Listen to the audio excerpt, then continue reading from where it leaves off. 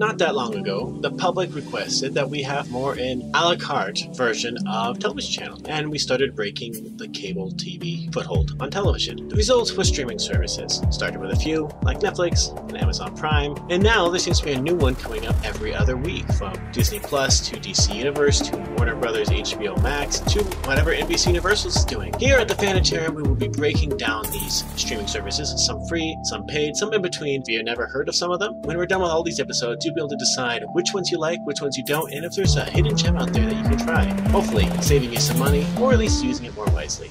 Welcome to the Fanatarium. Pluto TV. It's a very interesting streaming service. Most of the streaming services that exist specialize in on-demand content, not so much in the Viacom-owned Pluto TV, which replicates traditional cable TV menu, looks like television, but with specialized channels serving up non-stop Doctor Who, Antique Roadshow, The Hills, news, CBS is on there, but it's not a standard way of watching TV. It's like web episodes that they put on there, and it shifts all the time. One of the great things I love about Pluto TV is, for example, during Celebration, they had all the Star Wars live streaming on there. They used to have Collider's podcast on there. They had lots of interesting things on there. As traditional networks, CNN's on there, Fox Sports is on there, CBS is on there, MSNBC is on there. They have classic cartoons, they have anime, and there's hundreds of channels, and they switch all the time. It's kind of slightly anemic when it comes to on-demand movies and TVs, but they do exist as well. Basically, if you're tired of decision fatigue or of wasting an hour scrolling through Netflix before you can actually watch anything, Pluto TV is pretty good.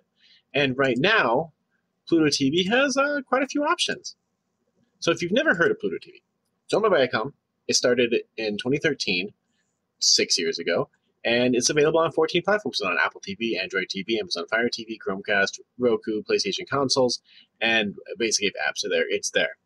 It started off as an experiment with some funding from Viacom, of course, which Viacom owns CBS and owns Paramount and so on.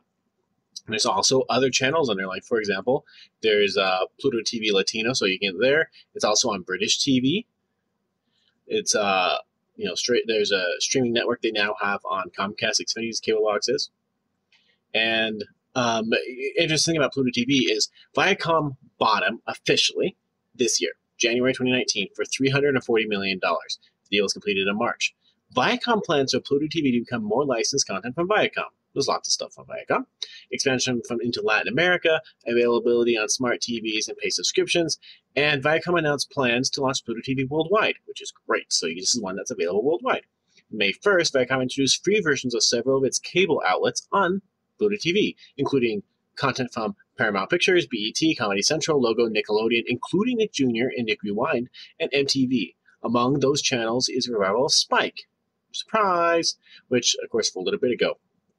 The free channels do not match the feeds received by cable and satellite subscribers. The online versions focus primarily on archival content in the series that Pluto TV acquired from other providers. In July, Pluto TV added a channel dedicated to Dora the Explorer. On July 23rd, it added Totally Turtles, a channel dedicated to just the Teenage Mutant Ninja Turtles. Yes, Teenage Mutant Ninja Turtles all day, every day. And on July 30th, it launched 3 MTV music video channels. Yep, MTV doing music. And it's on a TV thing. Currently, they have lots of partners. Asylum's on there, BBC Studios, Big Guy Conference, Bloomberg Television, CBSN, Cheddar News, Channel 5 in the UK, CNET, CNN, Complex, Con TV, Columbia TriStar, Dash Radio, DHX Media, 11, Sports Networks, Fox Sports, Fremantle, Geek and Sundry, Glory in Kickboxing, IGN, Kick Feature Syndicate, Hulu, Impact Wrestling, Lucha Libre AAA Worldwide, Major League Soccer, MGM, Monster Cat, Nerdist, Newsmax TV, NASA TV, NBC News, People Magazine, RT, Shout Factory, Sky News, Stadium, Nelvana, Weather Nation TV, and Young Turks. And it's supported almost everywhere. Now, if you don't want to watch TV on it, they do have on-demand stuff.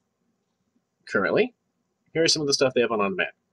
Terminator, American Beauty, Rango Sahara, Peacemaker, Golden Child, What's Eating Gilbert Grape.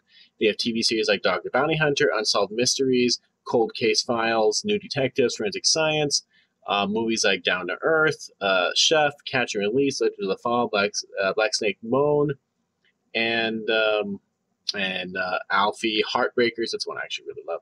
Heartbreakers, The Dictator, Discovery Channel shows are on there, like Amish Mafia. Yes, that does exist even though Cake Boss is on there. They actually have quite a few. Oh, I see Four Feathers on here from with the Heath Ledger one, and K-19, Sahara, There's a lot of stuff on there. Clue's on there. If you want to watch Clue, it's on Pluto TV, and it's free. It's a free app. It runs just like a TV. It's not the most stable app. Sometimes it crashes quite a bit on my Fire Stick, but it has a lot of stuff. And the movie thing's even there. All you have to do is link it, and you can watch TV. This is where I get pretty much all my live TV now if I need to get anything.